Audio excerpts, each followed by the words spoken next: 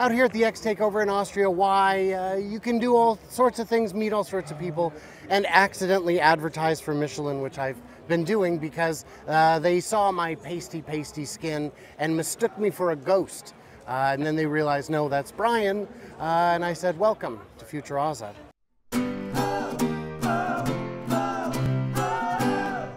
Hey, check it out. Lars from the best in the Tesla. Yeah. The best in a Tesla, but I mean really, best in Denmark. Let's just start there. Yeah, let's start with that. Now, I don't know if you know this, but EVs don't work in the cold. Oh, they don't? No, they don't. Okay. They don't. I know there was a video a guy did a couple years back where he went into the Arctic Circle in the winter in an EV, but I think he died. Yeah, stupid guy. Very silly. No, wait, that was you. Yeah. How many miles, how many kilometers, what is the range differential when it's really, really cold? Well, mine went down about 20% on that trip to the Arctic Circle, where we drove 4,000 kilometers or something like that, if I remember correctly.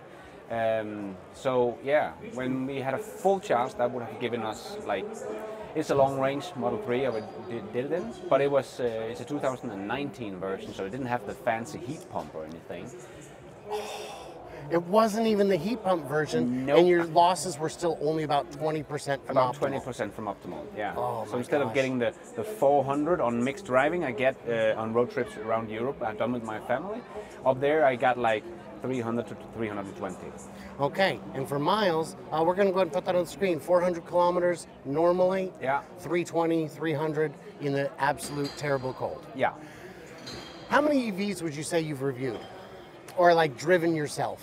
10 different versions, I would say. And which one is the best? Well, I do like the Teslas. He does like the Teslas. Yeah. Well, I think they all very good electric vehicles, but it's just the everyday convenience of a Tesla and the charging network and the efficiency and the software updates. They always get it better. Even my 2019 version is still getting updates and getting new features all the time, where the others also nice electric vehicles. If you only go for a little test drive, it will feel like a nice car. It'll feel like a new car. New Yeah. cars always feel nice. Yeah. I've rented cars that when I get in them and drive them, I think this is a pretty good car.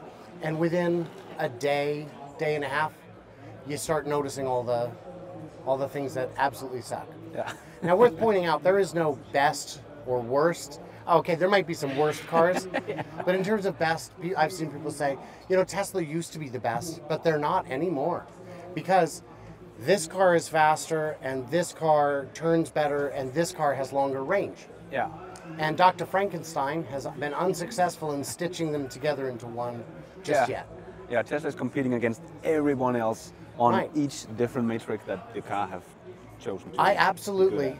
I am not in a financial position to ignore value. So I, of course, weighed all the factors and found that nothing came close to the value of a Tesla. Yeah. You can find EVs that are cheaper, but once you option them up to get to the point where you're getting the same features, Yeah. even in a gas car, you're looking at about the same price Yeah. for a car that is not as good. Yeah. Overall, in the north of Europe, Yeah. can I call that the Nordic part? Sure. Okay. In the chilly zone, Yeah. how is EV adoption going now that it's been so strong for so long?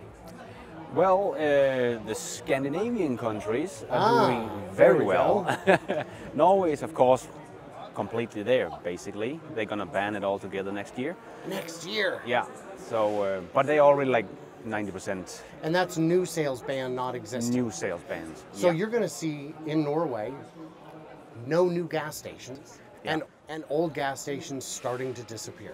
Yeah, they already seen that. Wow. Even now. Are there any other dominant EV brands in Denmark? Well, Volkswagen is doing all right with their ID3 and ID4,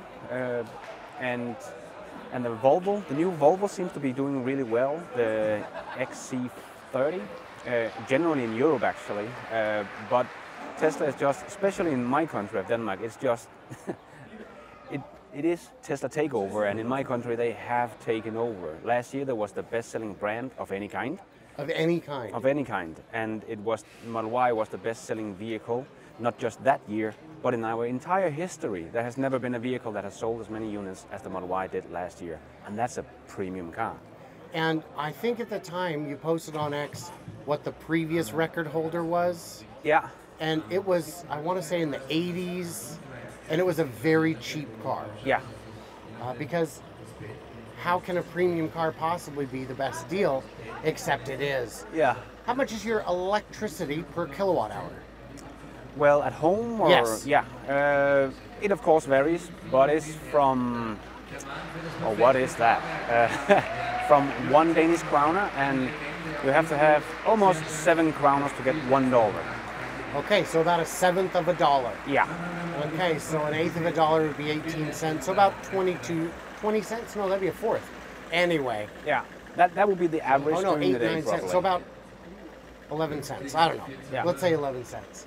Okay, and what about Chinese brands? Are we seeing some uptick there? Yes, they have started to uptake, but the big success story for the Chinese in Europe is definitely MG4.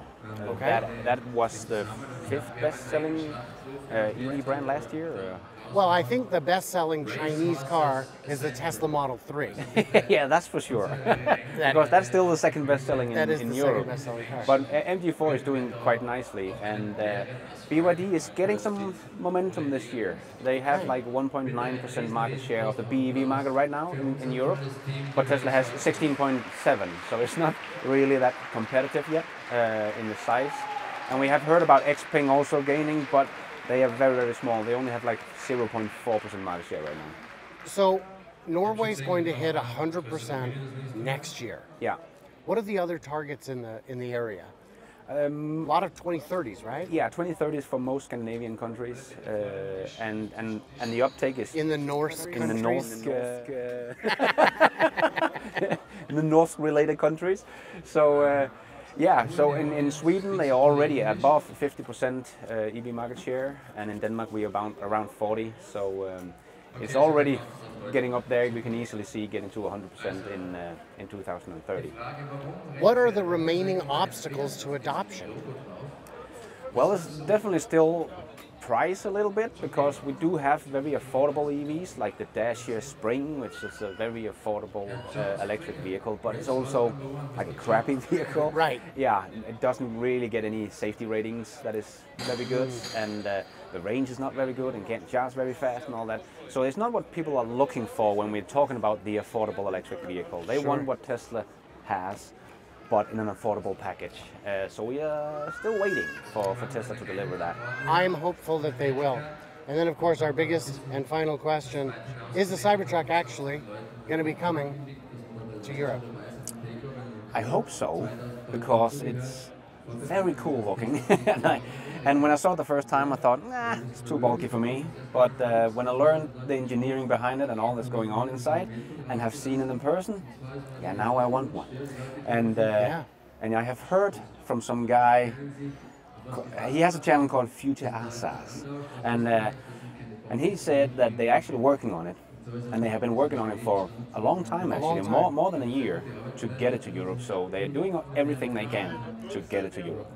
There are a number of obstacles that we've seen that have arisen with the EU regulations because they are voluminous. They are hundreds, maybe thousands of pages long. Yeah. And some of them are easier to address than others, but it could just be a wholesale shift in what the regulations are. Yeah. Because we were seeing that with semi-truck was not allowed in Europe because of regulations. It was too long. They changed the regulation. Yeah. In Australia, it was, I think, 1 inch too wide, 2 inches too wide. And even though they're not exporting the semi to those markets at this time, they have changed the regulation to allow it. Yeah. So that's exciting. And they also changed the weight.